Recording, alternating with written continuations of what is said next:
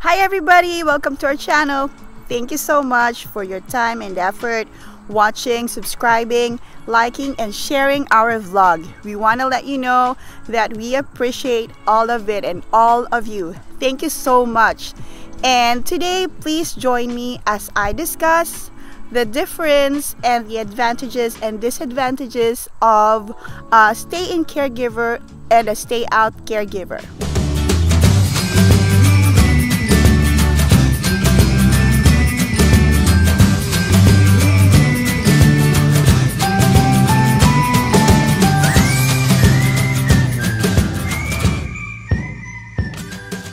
Thank you for joining me today, and I hope you watch my video until the end, so that I just want to give you an insight about how it is to live as a stay-in or a stay-out caregiver, what are the lifestyle, and what will happen if you decide to be a stay-in or a stay-out caregiver.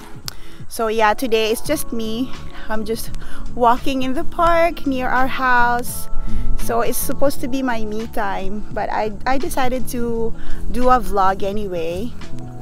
So yeah, samahan niyo po ako ngayon sa aking topic, and I hope that you will learn something from me today, and I hope that I help you by giving you knowledge about my topic. So nowadays it's really getting colder, and when I woke up this morning it's 10 degrees, and right now I don't know, but it's still cold. And as you can see, the leaves are there. The color of the leaves are changing because it's almost fall. So yeah, this is where I am. It's like a forest. I'm like in a trail, but this is just a park near our house. So, may dumaan pong tao, so medyo nakaka-conscious pag may dumadaan, and nakikita ko mag-isa nagsasalita. So yeah, and there's another one. But anyway, going back to our topic. First I want to discuss to you the difference of a stay-in and a stay-out caregiver. So for a stay-in caregiver, you are going to stay in the residence of your employer. So let's say you're taking care of a child, you will live in the house together with the whole family and the child that you are taking care of. And if you are taking care of an elderly, sometimes or most of the times the elderly lives alone, so it's just you and the elderly. Sometimes the elderly stay in a retirement home, so you also have to stay in their place at the retirement home. Usually there are 2 rooms in the retirement home. So yeah. And for the stay-out caregiver, you're gonna live by your own. You have your own apartment, you have your own place. You just go to the residence of your employer when it's time for you to work, and then you go home after your work is done. So that's just the difference of a stay-in and a stay-out caregiver. So next is the advantages and disadvantages of a stay-in and stay-out caregiver. First, we will start at the stay-in caregiver. Well, if you are a stay-in caregiver, as I have mentioned, you will be staying in your employer's house. So the advantage that you can experience is that since you are living in your employer's house, you won't have to pay your rent, because it is stated in the contract that if you will live in the employer's house, you need to be provided by your employer with your own room, with your own place at no cost. So libre. So it's a great way for you to save, kasi you don't have to pay for your monthly rent. And the monthly rent where I am now is really expensive, especially in Toronto. If you stay in Toronto, if you were to rent a room, 1 room will cost you about and it depends on the location, so the range will be 600 to 900. So yeah, it depends on the location. And also, apart from free rental, you will have your meals, your foods should be shouldered by your employer, and it is stated in the page 7 of your contract. So later I'm gonna show you what what is in the contract that your employer will provide you and will be signed by your employer and you, so you will have an idea what it is written there. And yeah, another advantages for a stay-in caregiver is that you won't have to worry about your fare, your everyday fare. If you have to commute, let's say if you are stay out, you have to commute going to your employer, and you don't have to worry about your everyday fare. And what else? Yeah, okay, so since you'll be provided with your own room, you will be provided also with your private bathroom. And most of all, the nicest part is, if your employer has internet, you will avail the free internet, so you don't have to pay extra bill for your internet. So for starters, for newcomers, there is a lot of advantages, because you will just start working. You don't have much money yet, so there's a lot of room for you to save, because you're not paying any rent, you don't have to buy your food, or what else, and you don't have to commute every day, you don't have to pay your fare. So yeah, there's a lot of savings. You can save more, and you can send more to your children way back home, or your families. Yeah, so yun po ang kagandahan pag mag-stay-in kayo sa employer nyo. Kung may advantages naman po, there is disadvantage in being a stay-in caregiver. So I'll give you a scenario. It's about my experience. I took care of an elderly, and my work is supposed to be 9 to 6 p.m. and then I was a stay-in caregiver. So my work is not finished until 6 p.m. because since I am staying in, I have to wait for the elderly to go to bed, because my priority is his safety.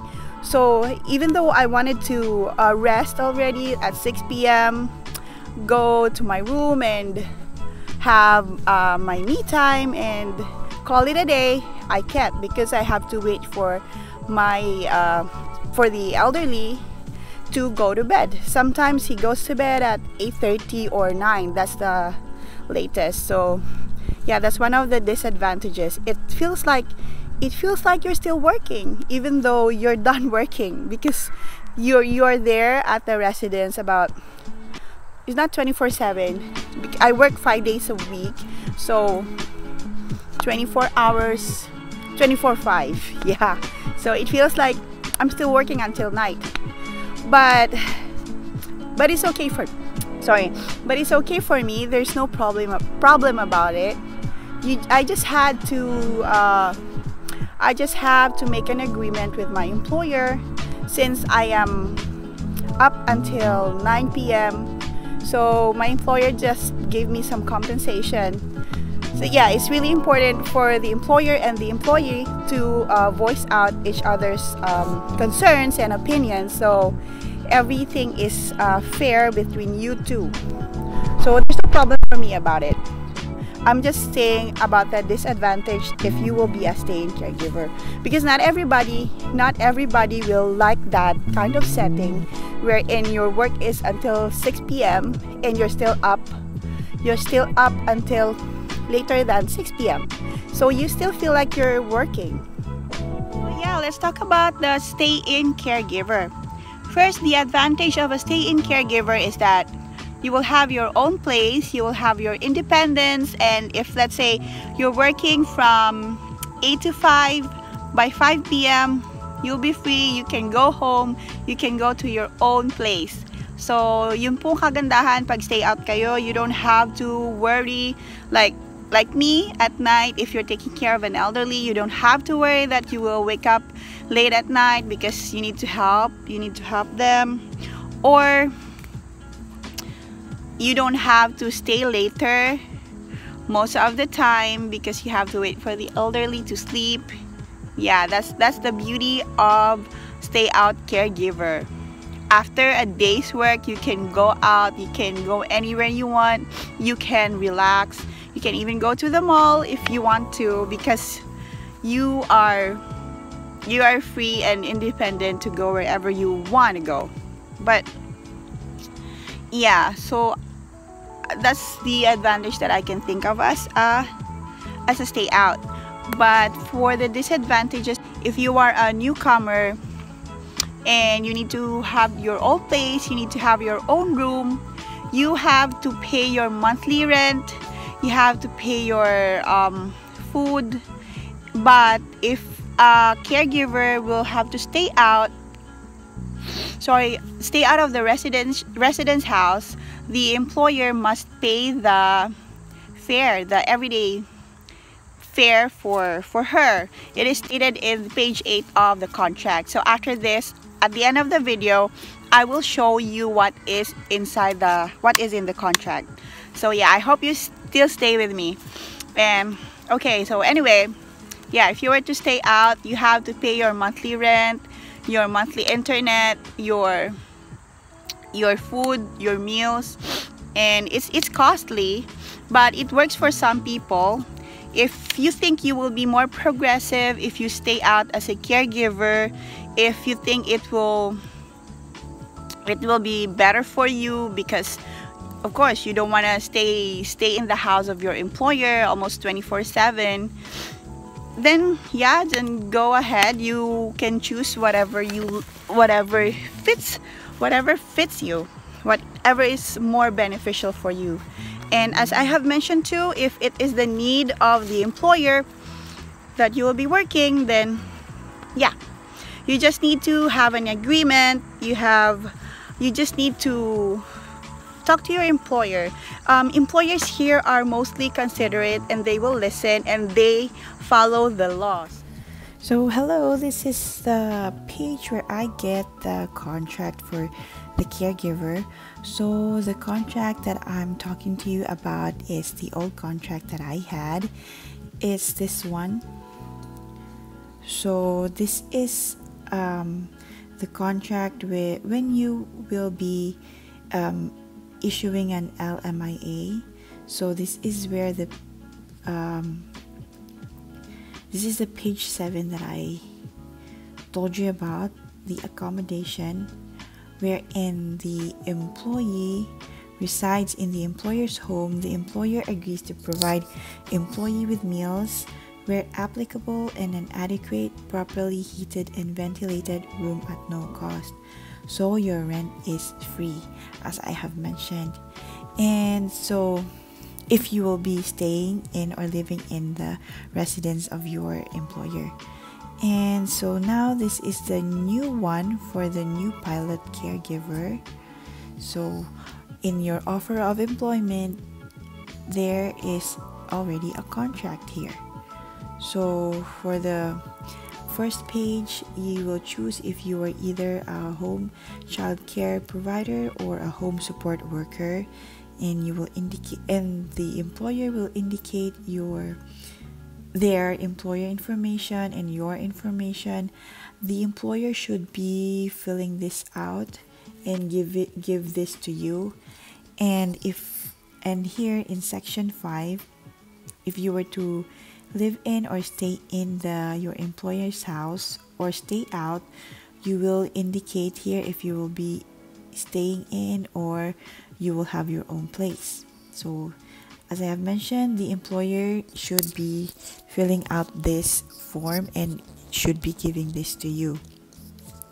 And here also, if you were to be staying in with the whole family of your employer, they will tick here, let's say yes.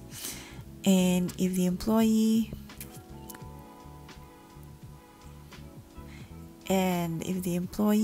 is going to live in, give detailed description of the accommodation. So either you will be provided with a bedroom and how many bedrooms are in the house, and is the bedroom furnished.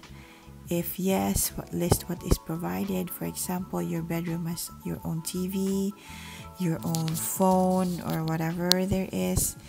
And if the door will be locked or unlocked, if you'll be provided with a key. So everything should be indicated here. And yeah, so because you need to have your own privacy, you need to have, when you will be provided with your room, and let's say you will have your private entrance into the house there, so everything should be here. So this serves as a contract as well. Apart from an offer of employment, this serves as a contract as well. And you will also, they will also indicate here how long will you work with the employer. So I will do a separate video of this because this is quite long, and so that I can properly discuss to you about this, all of this. And as I have mentioned, I'm still working on the step-by-step application process of a caregiver applying outside Canada. So I'm still working on it, doing some research because everything is new now. And if you compare this to the old contract, it's almost the same. So let me show you the old contract. This, but this one's different in format, and the format, this one is different with the format, yeah, but it's almost the same. The content is almost the same because you have to put, they have to put the employer's name, your employee name, place of work, yeah, so it's almost the same. The content is almost the same. It's just that this is named as the contract, and while this one is the offer of employment and contract all in one. So yeah, that's it for today. Thank you for listening to my discussion. Thank you for staying with me until the end of my vlog, and I really do appreciate it. I hope to see you again on my next vlog. I'm still working on the step-by-step application as a caregiver from Philippines to Canada. I have to review because it is different from the time I applied going here as a live-in caregiver because there are a lot of changes nowadays. So anyway, thank you, have a good day, and stay safe, stay healthy. See you next time.